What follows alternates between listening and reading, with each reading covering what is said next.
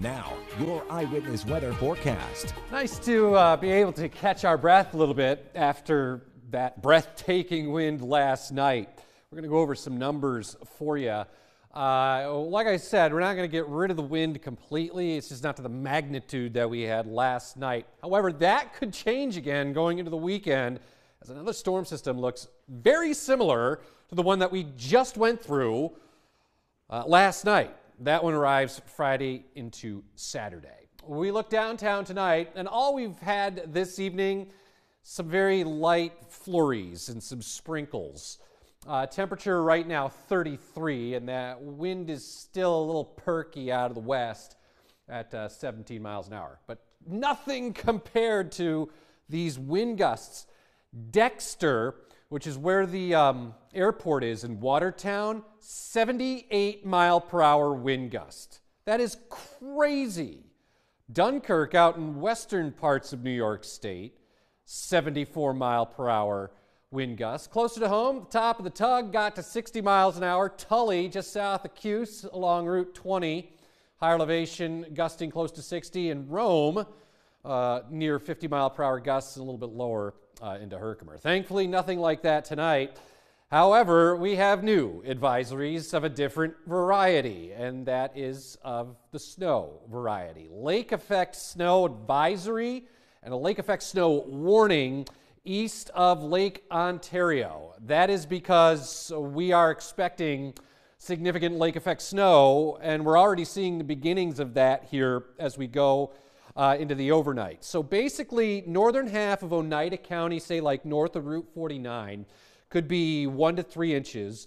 The extreme northern parts of Oneida County could have 3 to 6, and then at the very top of the Tug Hill could have 6 to 12 by the time we get into the day tomorrow.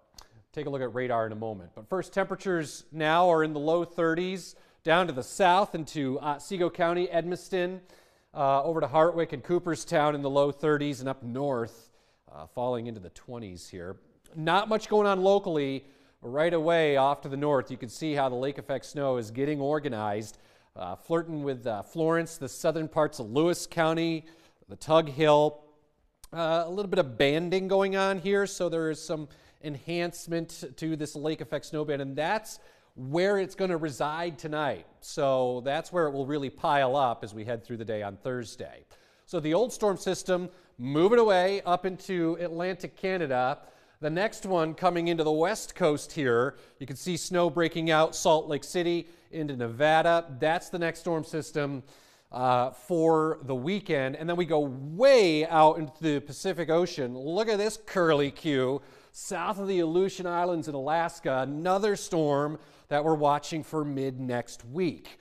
So there's the lake effect snow up north tonight, just a few flurries locally, and then through the day tomorrow, just some general light snow moving on through. This is going to be like a coating to an inch, but up north, that's where the most significant lake effect snow will be. Through the day on Friday, it is cloudy, but it's dry most of the day.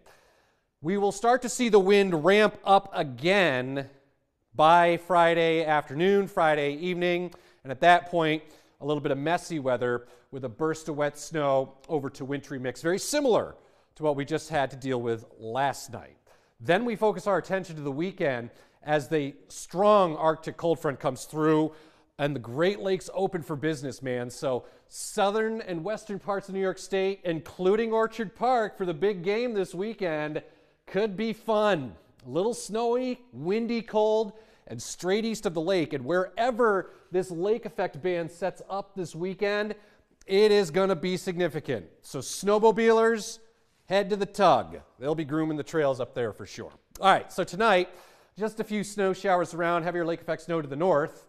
Temperatures near 30. Through the day tomorrow, cloudy, still a bit blustery at times, with nothing more than some light snow showers and flurries. Temperatures in the upper 30s. But remember, all the while up north, significant lake effect snow.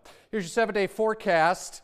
So again, we're watching that snowy system coming in Friday night, but temperatures again will be going up. So snow will go to a wintry mix and rain into Saturday morning in the taper. Strong gusts developing again, with afternoon scattered snow showers developing Then that powerful Arctic cold front comes through, lines up the lake effect snow, and ushers in the coldest air so far this year. But it's only 10 days old. But anyway, temperatures are only like 19 on Tuesday, and some significant lake effect snow probably north of the thruway. All right, thanks, Craig. Sounds good. Still to come on Eyewitness News, first at 10, I believe Brennan Miller is talking all things AHL All-Stars, right, Brennan? Well, maybe just one All-Star for the Utica Comets. They were also up in Laval tonight playing against the Rocket, trying to break and snap there and just got brack. Trying to break a 8-game losing streak. We've got the score from that one coming up in sports right after this.